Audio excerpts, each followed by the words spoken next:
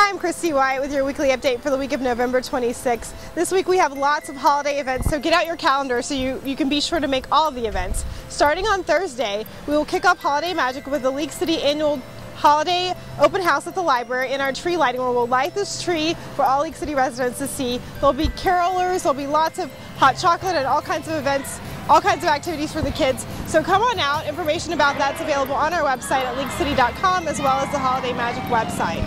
Now on Friday, we will have another tree lighting. This one's going to be held by South Shore Harbor Hotel, right at the hotel. In addition, there will be a festival of trees there. There'll be a gingerbread house display. And also there will be lots of other events for the holidays. So check out the information for the South Shore Harbor activities on our website at leaguecityholidaymagic.com. Also Friday night kicks off the League City Holiday in the Park, which is put on by League City Proud. There's always great events on Main Street at League Park. There's vendors and lots of stuff for your family to do, so check out their information as well.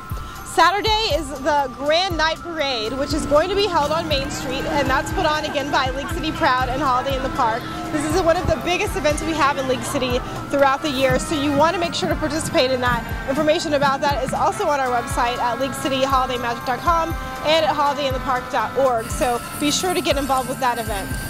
Now on Sunday, Holiday in the Park continues, and I also want to let you know that we are doing a little bit for charity this year. If you want to give to Toys for Tots, you can drop off your unwrapped gifts at Fire Station 1, that's right off of Main Street. So if you're interested in participating in that, view our website for more details on that. And then finally, I want to let you know that on December 6th, the League City employees will be having an employee appreciation luncheon. Now this is a luncheon where employees are recognized for their service throughout the year. So our offices will be closed from 11:30 to 1:30 on December 6th. So if you're interested in coming by on that day to pay your water bill or take care of any city business, remember that we will be closed from 11:30 to 1:30. That information is available on our website as well, so check that out.